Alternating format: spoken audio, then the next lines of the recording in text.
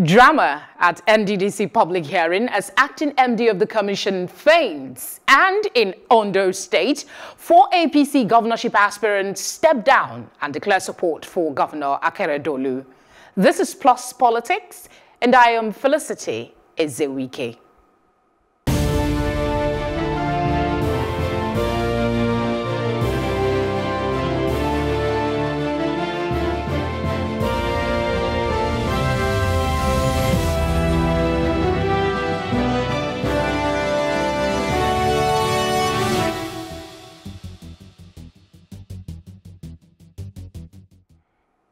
Thank you for joining us on the program. The House of Representatives Committee on Niger Delta Development Commission, NDDC, resumed its investigative hearing on the alleged financial irresponsibility at the commission. The Minister of Niger Delta Affairs, Godswill Akpabio, appeared before the committee, defending his actions as regards the commission.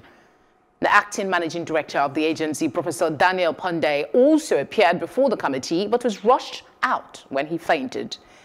It is also worthy of mention that the chairman of the House Committee probing alleged corruption at the NDDC, Honorable Tunji Ojo, stepped down. Joining us for a conversation on these developments, we have Benjamin Kalu, the spokesman for the House of Representatives, join us via Zoom. Thank you very much for joining us. Thank you very much for inviting me, and viewers, thank you for tuning in. We also have Mr. Chris Wakobia, political analyst. Pleasure to have you join us as well. It's my pleasure to be on with you. Okay, we start with you, Mr. Kalu. Some revelations were made again today. What were some of the takeaways from the appearance of Senator Godswill Akpabio for the committee? That he's not in charge. He doesn't know what is happening in that agency. Most of the questions, he evaded them because he didn't have the answers to the questions, especially with regards to procurement and whether or not the ministries, supervising ministry, should play the role that's supposed to be reserved for the CEO or the MD of the agency. There's a little bit of conflict there. The job that's supposed to be done by the procuring agency is being done by the supervising agency. So there's a lot of mixed up with regards to information. He's not even aware that the BPP, the DG of Bureau of Public Procurement, was with us recently and declared the certificate of no objection issued to them a nullity because they were issued on the grounds that they were misled. He claimed they were misled because it was hinged on a budget of 2020 that is non-existent. And you know, you cannot go and procure without declaring the source of the funding, where it will come from. In this case, the 2020 budget of the NDDC has not been approved by the House. So a lot of issues came up, and we saw complexities here and there. Let's get Mr. Our report will say this. All right, let's also get Mr. Wakobia's perspective on the presentation done today. Let's start from there as well. Mr. Wakobia. No, I didn't get you. Can you hear me? I didn't get you. No, I'm also asking for your perception. Do you agree with Mr. Kalu that the senator did not represent well? Doesn't seem to be in charge. No, I think that there's a mix-up somewhere here, because the law providing for the NDDC does not explicitly give authority to the minister to. I think that what the minister has done with respect to the NDDC is overreach himself. And it's interesting that the spokesperson of the House is on this conversation with us. The truth is that there is a lot of mess. The NDDC stinks, and the supervising minister, if you like, of the Niger Delta Ministry hasn't done well with respect to how the NDDC has been functioning. I think that he has overreached himself with respect to the NDDC. And I do sincerely think that it is beautiful that we're going through this in our country, because sadly and unfortunately, as you and I talk, the present government got to power mouthing and humming anti-corruption. Unfortunately, just about every parastatal of the presidency and just about every arm of the presidency stinks. I want to say that I did see the sitting today with respect to the investigation regarding the NDDC, and I want to say that three things were very evident. The members of the House of Representatives were ready to do justice to the investigation. But very unfortunately, I think that at the level of the executive, the interim MD and the minister of the Niger Delta, they obviously came very unprepared, if you like, or the messiness, if you like, of the ministry and the NDDC was too much for them to handle. I do sincerely think that at some point in human evolution and human voyage, Zeitgeist, the spirit of the time, comes to hunt those who play with the destiny of a people and indeed a country. All right. In the interest of time, let's take on some other issues, and one of that, I'll come back to you, Mr. Kalu, but let's stay with Mr. Akpabio for a moment. In a country with sit-tight syndrome among politicians, were you surprised by Honorable Olubunmi Tunji Ojo's decision to recuse himself from today's proceedings? Like I said a few minutes ago, I think that the House of Representatives came prepared. And I want to believe and I want to pray that the Ninth Assembly would extricate itself from the so-called rubber stamp phenomenon that we thought it was going to be last year. I just pray that they will rise to the ante. They will decide to do what is right, proper, and right. When Ojo recused himself, I was very happy.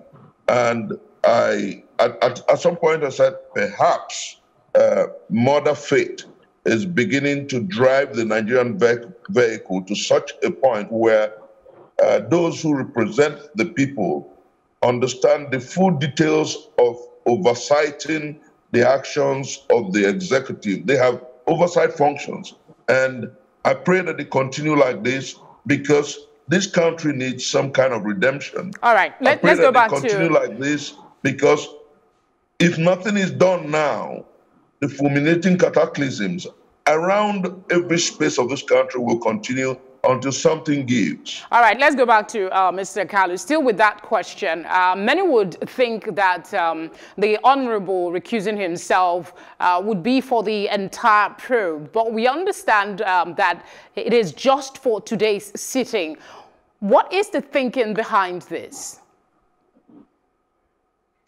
Yes, the thinking behind it, you know, we wanted to show Nigerians that this is not all about ourselves. This is about getting the job done, and it doesn't have to do with the chairman. The House is bigger than the chairman, and the committee is bigger than the chairman. Though there is no petition before the National Assembly, in all fairness, there is no petition. The allegation, they were just, you know, concocted stories to, you know, distract people. It was a strategic move to distract people from the substance, so that they'll keep you busy with, oh, they are stealing money in National Assembly, and that is why they don't want us to do forensic auditing. When we consulted, some of us were against him recusing himself, some were for him recusing himself. But he said, you know what? I want to prove to Nigerians that I don't have anything to hide. If they have anything on me, let them throw it up. Let me live there to make them feel free. And when we asked the gentleman, both the MD and the minister, now this man has recused himself. What is it that you have against him? Absolutely nothing. he was saying, no, it's about a project that took place in his constituency. This project may have been there from the previous member who was in the House, because the gentleman in question only joined the National Assembly in June of last year. And the project they are referring to pre-existed, his coming to, to National Assembly. So we found that the minister was just trying to distract people, and he was saying, the forensic auditing is going on. It is going on. We asked him, where is it going on? There was no answer. Do you have permission for it to go on? No answer. Have you gotten FEC approval for it to go on? No answer. Actually, what the FEC approved was for the consultant, the lead consultant, who is not himself a forensic auditor. The mandate of this consultant is to hire other consultants or other forensic auditors and supervise the activities. Now you tell me, how can a person who is not a forensic auditor supervise forensic auditing? Now you tell me, where is it possible that the money that you have given to a lead consultant is far lower compared to the amount you gave out for communication to Nigerians about the forensic auditing? Let me give you an example. Do you know that they paid a company known as ClearPoint the sum of 641 million, to communicate to people about forensic auditing, that it is coming up?